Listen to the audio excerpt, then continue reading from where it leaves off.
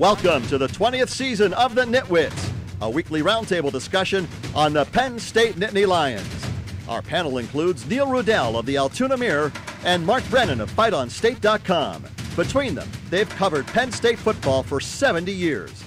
The NitWits are hosted by WTAJ Sports Director Alex Colley, and each week we welcome a former Nittany Lion as our special guest analyst. The NitWits are brought to you by Irwin Financial, Raymond James, an independent firm, and a firm foundation for your financial future. By Coldwell Banker, no one will work harder to sell your home. By Courtesy Motor Sales of Altoona, where courtesy means a great deal. By The Allegro, where fine cuisine is a way of life. By Health South, your rehab choice. Health South Altoona, ask for us by name. By Monarch Cleaners, for all your dry cleaning, uniform, and mat rentals. By Reed and Solani Orthodontics. Doctors Reed and Solani provide orthodontics for children and adults. By W.S. Lee & Sons, your local food distributor. Go Penn State! By Allegheny Street Cigar. Allegheny Street Cigar, Blair County's only cigar lounge. By McAleer's Plumbing, specializing in plumbing, heating, and air conditioning, serving our community since 1886. By Lakeview Sheds and Vinyl in East Freedom. You can buy off our lot or we can customize your dream shed. By Shields Awards and the Sports Shop. We have a fantastic selection of awards, apparel, and memorabilia at great prices. By EasyToUse.com, your Yellow Pages connection in print and online. By FightOnState.com, as close as you can get to Penn State football without putting on a helmet. And by the Altoona Mirror, featuring Penn State Game Day every Friday and Penn State Extra every Sunday.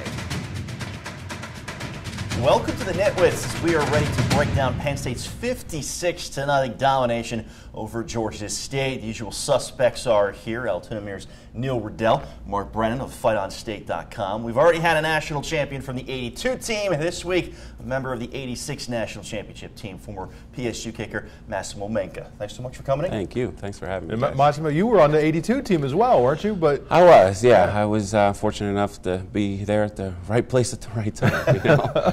I was a freshman in 82 and then redshirted in 83, so I was able to play on both teams. We'll get to that, but that's pretty unique. I don't know how many other guys were national champions in 82 and who actually 86. played. Yeah. Right. Somebody pointed out to me, and then when I look back, I was the only one that actually played, because the other guys redshirted. So we have royalty here. Oh, yeah, of course. All right, well, we're going to catch up with Massimo later in the show, but we're going to get right into last night's big win. How did that fare as far as what you expected, and what are you able to pull away from this one? Well, we all picked very lopsided scores, so I think nothing was a real surprise. I thought the upside, Trace McSorley was a lot sharper. 5 touchdowns, tremendous game, and what he does with his feet. I mean, obviously, Barkley, talk about Massimo being in the presence of greatness, and Barkley is just amazing. I mean, Georgia State had him seemingly hemmed in a couple times. That 85-yard run was a thing of beauty. But I thought McSorley making plays with his feet, keeping plays alive, just was a lot better this week. Yeah, usually the people in Vegas are so spot on, and to see that line at 37.5, I think anybody who has followed Penn State was we all did here, was like, wow, that was like a sucker. I mean, that was like too easy almost. The thing that I like, number one, Trace McSorley didn't play particularly well against Pitt. He was the first one to say that. It wasn't as if he was bad, he just wasn't as sharp. To get that back before you're going into the Big Ten, to me, is just, he's going to go in with a completely different dynamic. And then, the other part is everybody talked about Penn State's going to blow this team out because it's bigger, because it's faster. At the end of the day, really, to me, McSorley was the difference. It's not because he's big, it's not because he's fast. He's just savvy. He's just a great decision maker. He's beating people with his intelligence. Sure, it helps to have weapons like Deshaun Hamilton and Saquon Barkley, but to me, that was huge. The defense pitched another shutout. I just, as you talk about going into the Big Ten now at 3-0, and they've only had 14 points allowed, but they've really been on the field a lot. And I'm curious how that's going to transcend once they get in against bigger, stronger teams. That's a great question. I mean, Georgia State is not Iowa, so next week's the first big test. I'm looking forward to seeing that game. Yeah, the one good thing, Neil, obviously, is they're playing a lot of people on defense. So you wonder, I mean, I think they're going to continue to play a lot of people, but I don't think they'll go quite as deep. Well, obviously, they won't go quite as deep as the fourth team that they did in the fourth quarter, but I think you're going to see when they get into these tighter games, they will have those first teamers out more. They'll still get the backups in there to keep guys fresh, but maybe not quite as much. But yeah, I mean, we'll get into it when we nitpick a little bit later. I think both lines, there's some questions there. Massimo, being part of the special teams unit, what's your impression this year? Because that has been a team strength so far. Yeah, no question about it in all phases of the game. And as you guys know, Coach Paterno stressed that all the time. You got offense, defense, and special teams. And it's nice to see that they have a great punt returner, great hands, all facets of the game. Kickoff coverage that really got a great punter, great kicker. So it's big. It's big to have all them running on all cylinders. That's where we talked when the sanctions hit. That was one of the areas where it really hurt because they still had very talented players, as starters at different positions, but you didn't have that depth where you could run out to punt coverage teams. If you have if you have a penalty on a punt, you could get another group of athletes out there. So the athletic ability across the board on special teams has just been, amazing what you're seeing. And I'm actually, I don't know about you guys, I'm kind of warming up to this Barkley as a return guy, and here's why. Because clearly teams are trying to take him out of being a weapon as a running back. But now maybe you give him another extra 2 or 3 chances. If your defense is playing well per game to touch the ball, and I think so long as his overall touches aren't getting crazy, I think that's maybe not a bad thing. And they're certainly not. I think he's only carried 42 times in 3 games. There's no Heisman candidates historically that have been limited like that. So they're finding good ways to get him in the ball and in an open space, and he is really a joy to watch. Even on that opening kickoff, I mean, stumbling and the kicker tackled him. Did you see that? Wow, I didn't even realize that. The one person who would, and that's going to be that guy's career highlight, I'll bet, right? Mike wouldn't have picked that up.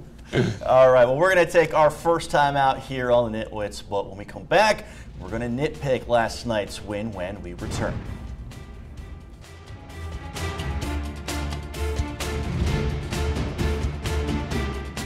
The Nitwits are brought to you by Irwin Financial, Raymond James, an independent firm, and a firm foundation for your financial future. By Coldwell Banker, no one will work harder to sell your home. By Courtesy Motor Sales of Altoona, where courtesy means a great deal. By the Allegro, where fine cuisine is a way of life.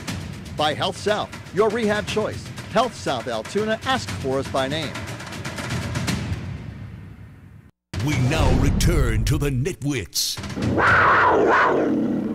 A roundtable discussion of Penn State football.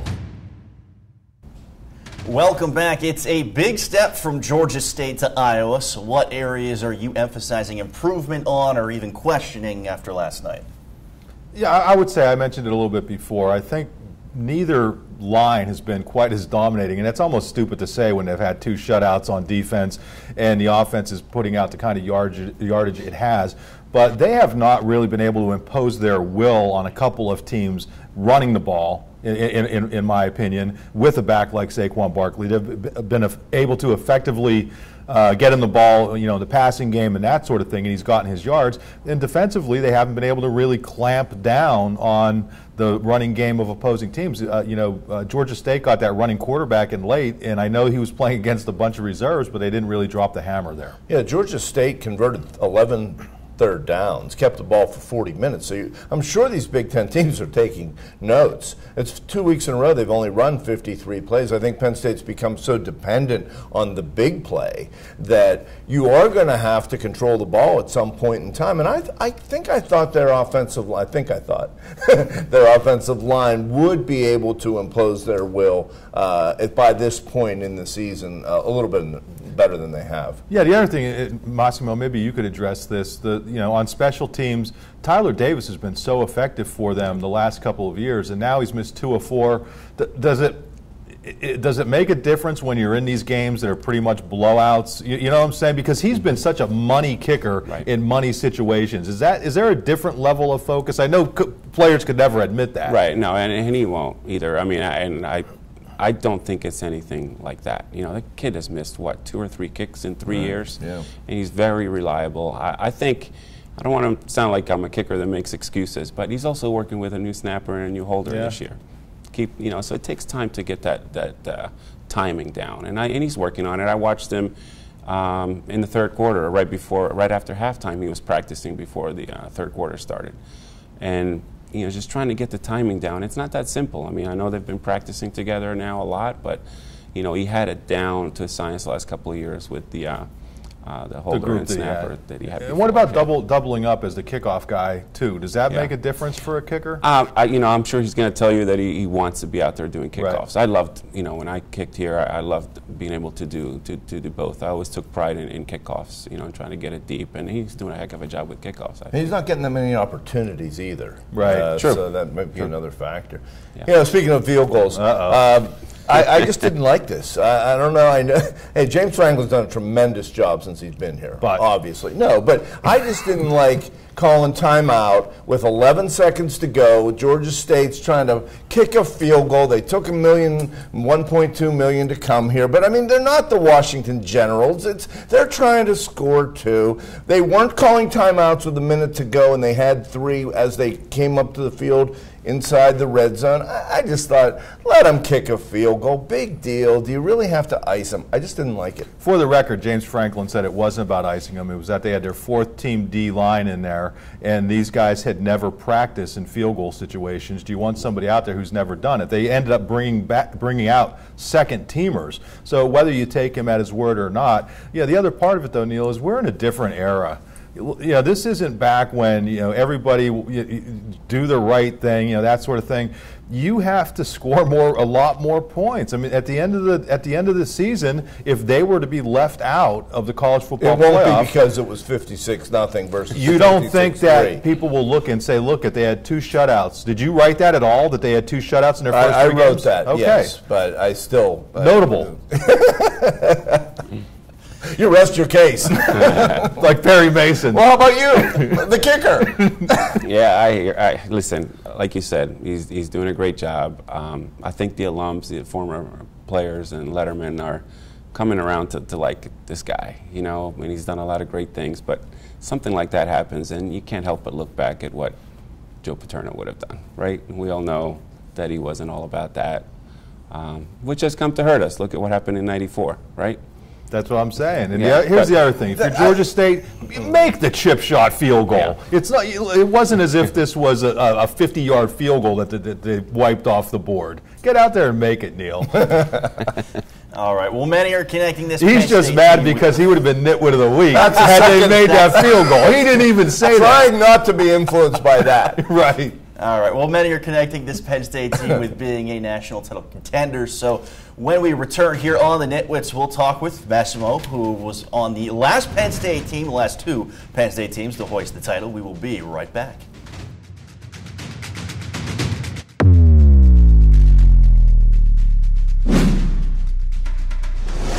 The NitWits are brought to you by Monarch Cleaners for all your dry cleaning, uniform, and mat rentals.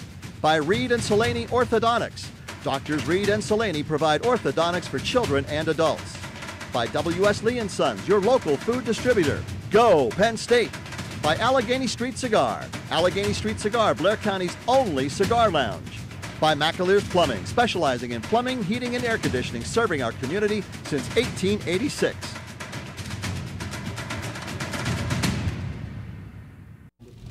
Hi, my name is Wally Richardson, former Penn State quarterback, and you're watching the NitWits. Welcome back. There's certainly a lot of buzz surrounding this season's team. So having won 2 national titles with the Nittany Lions, Massimo, you're going to the games now. Does the buzz have a similar feeling? No question about it. I mean, it's just so electric out there, just being in the stands and seeing the talent that this team has.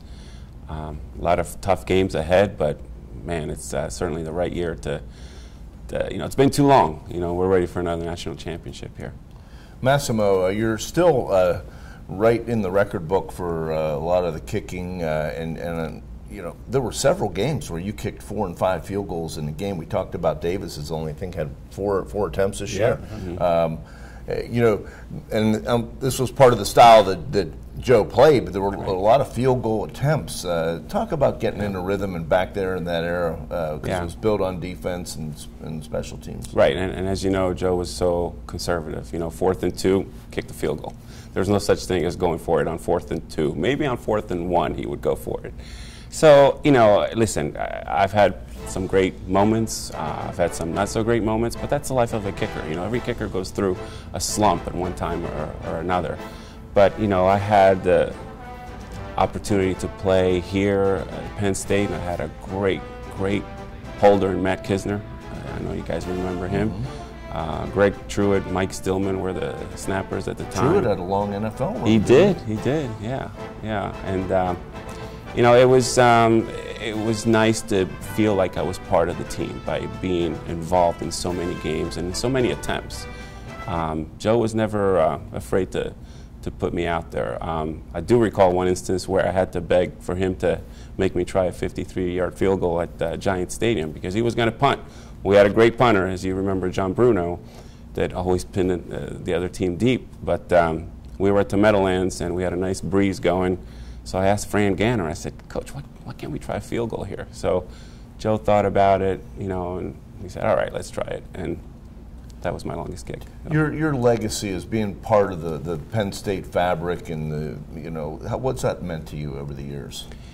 You know, the more you're away from it, the more you appreciate it. That's the best way I can describe it. You don't realize what you have here playing for this incredible school and program until you're done. And Joe used to say it all the time, but you know, you're a young 19, 20-year-old kid. You don't understand it. You really don't understand it until you grow up and have a family of your own, what it meant to be part of this incredible program, this incredible university. And now you're in pharmaceutical sales, and you live in the Philadelphia area, and you make it back here. Your kids are at Penn State. Yes, Jake and Ellie are sophomores here at Penn State. So my wife and I Suzanne, we met here at Penn State my senior year, so we're here just about every game.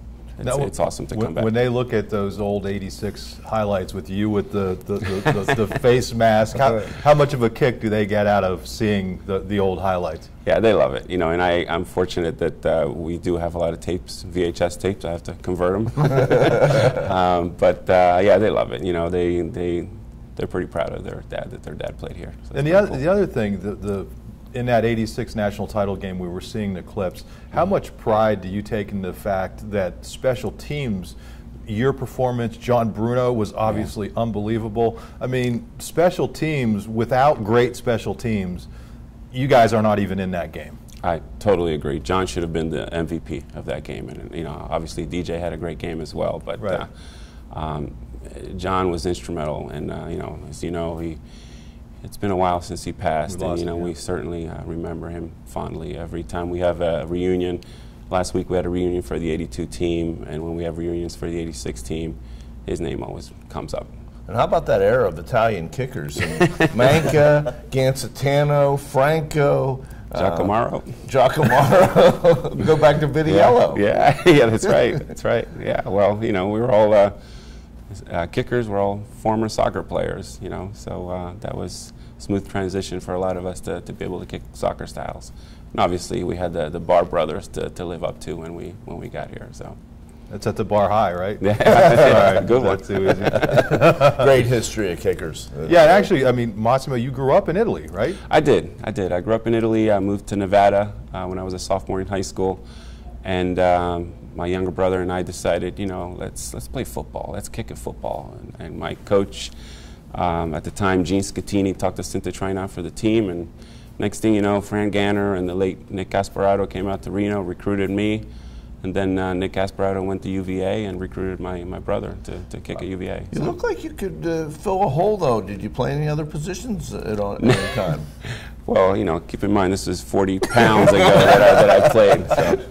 No, but I was a pretty good athlete. I was always disappointed that Joe never had me involved in a fake field goal, you know, where Matt would roll out and look for me in the back of the end zone, but you know, they didn't trust me to catch it. Real quick, did you have NFL shot? I did. You know, I tried for 3 different years. I was actually a replacement player in '87 when I kicked a couple of games for the Bengals. I had tryouts with the 49ers and the Cowboys, and then I did play in Spain 1 year, which was a blast, in the World League of American Football with the Barcelona Dragons. Jack Bicknell was the coach from BC, so that was fun. That's did you make a field goal for the Bengals? I did, yeah. So that was the extent of my NFL experience. Good for you. 3 games. All right, well, we're heading to our 4th quarter, so when we return, we're turning our attention to Iowa. It is prediction time here on the Nitwits. We'll be right back.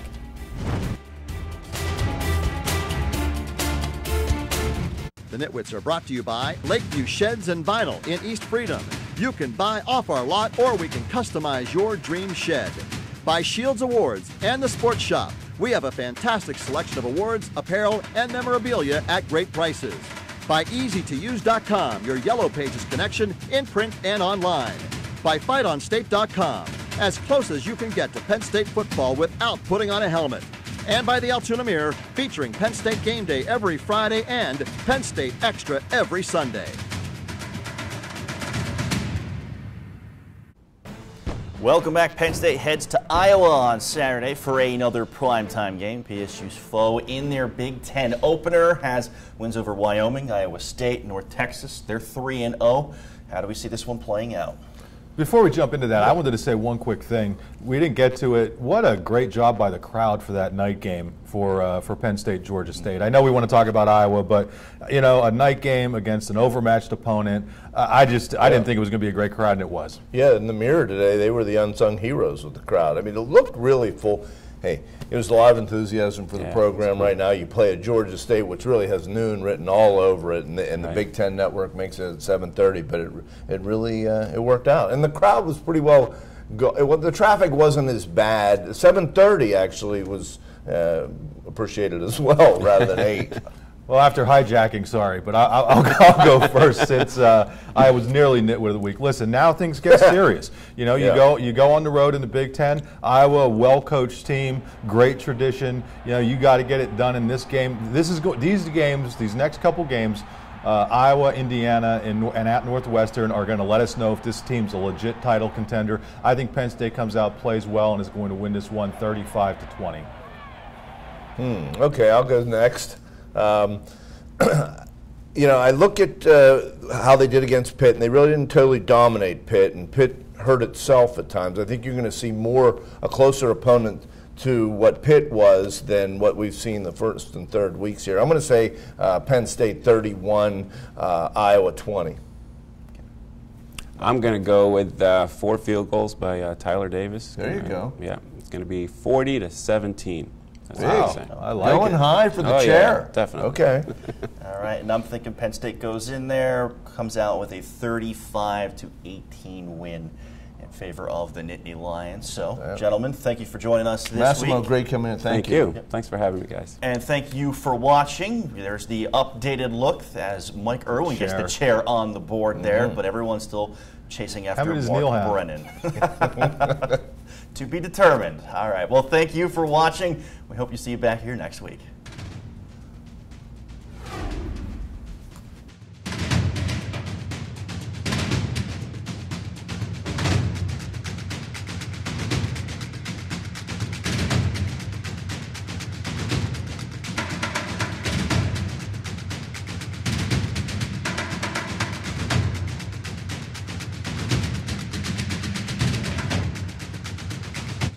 The Nitwits are brought to you by Irwin Financial, Raymond James, an independent firm, and a firm foundation for your financial future. By Coldwell Banker, no one will work harder to sell your home. By Courtesy Motor Sales of Altoona, where courtesy means a great deal. By the Allegro, where fine cuisine is a way of life. By Health South, your rehab choice. Health South Altoona, ask for us by name. By Monarch Cleaners, for all your dry cleaning, uniform, and mat rentals. By Reed and Solani Orthodontics. Doctors Reed and Solani provide orthodontics for children and adults. By W.S. Lee & Sons, your local food distributor. Go, Penn State! By Allegheny Street Cigar. Allegheny Street Cigar, Blair County's only cigar lounge. By McAleer's Plumbing, specializing in plumbing, heating, and air conditioning, serving our community since 1886. By Lakeview Sheds and Vinyl in East Freedom. You can buy off our lot or we can customize your dream shed. By Shields Awards and the Sports Shop. We have a fantastic selection of awards, apparel, and memorabilia at great prices. By EasyToUse.com, your Yellow Pages connection in print and online. By FightOnState.com, as close as you can get to Penn State football without putting on a helmet. And by the Altoona Mirror, featuring Penn State Game Day every Friday and Penn State Extra every Sunday. Thanks for watching, and we'll see you next week.